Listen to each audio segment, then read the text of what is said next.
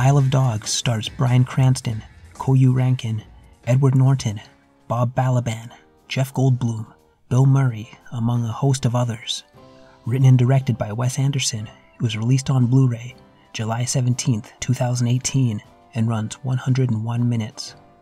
Isle of Dogs follows a 12-year-old boy named Atari on a journey to find his dog Spots. Atari became an orphan following a tragic train accident and was adopted by his uncle Kobayashi, the dog-hating, corrupt mayor of Megasaki.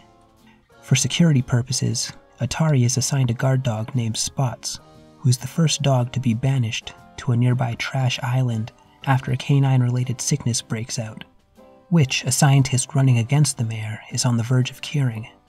By this time, all the dogs in Megasaki have been exiled to Trash Island. Cut to our dogs scavenging on Trash Island, fighting with other packs of dogs, and having an exposition scene with each dog explaining what kind of pet they used to be.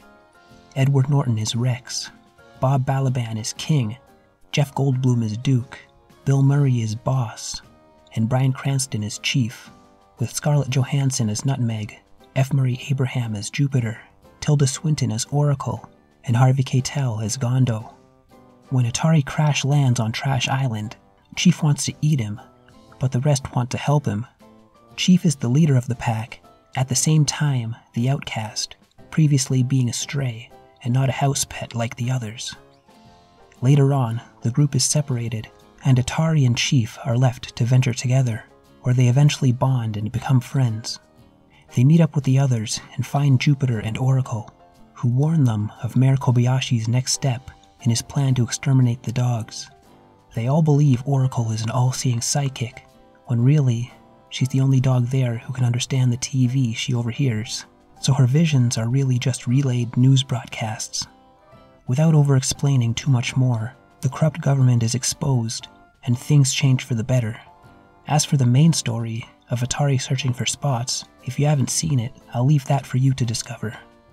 As with all Wes Anderson movies, the detail is amazing, in the puppets and the scenery. The scenery has an obvious contrast between Trash Island, which is very bright, vivid, and saturated with sunlight, which gradually gets darker as they travel, while the city of Megasaki, where the corrupt government and dog-hating, brainwashed citizens reside, is almost exclusively depicted at night. Atari is a tragic character and takes a beating throughout the film.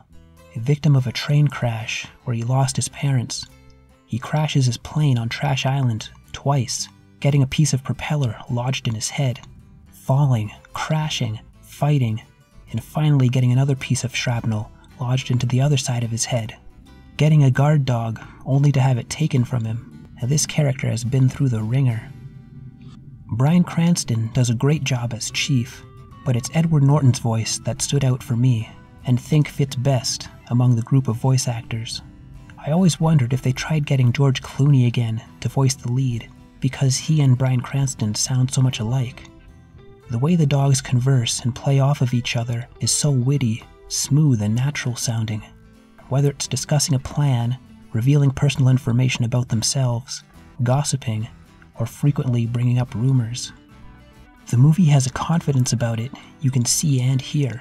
The animation is top-notch and very expressive, as well as the sound and voice acting. When it comes to stop motion, the movie really struts its stuff. For example, there's a complex sequence of 3 musicians playing at the same time for the intro and outro of the film, perfectly in sync with the music. It's quite a sight to see, considering the effort required for any stop-motion animation. Another notable creative detail shows a few characters and news broadcasters being filmed, with the pictures on the behind-the-set monitors in a hand-drawn anime style, matching the stop-motion puppets. The only beef I have is when Tracy, played by Greta Gerwig, is alone in her room, working out her theory on the mayor's corruption and sequence of events.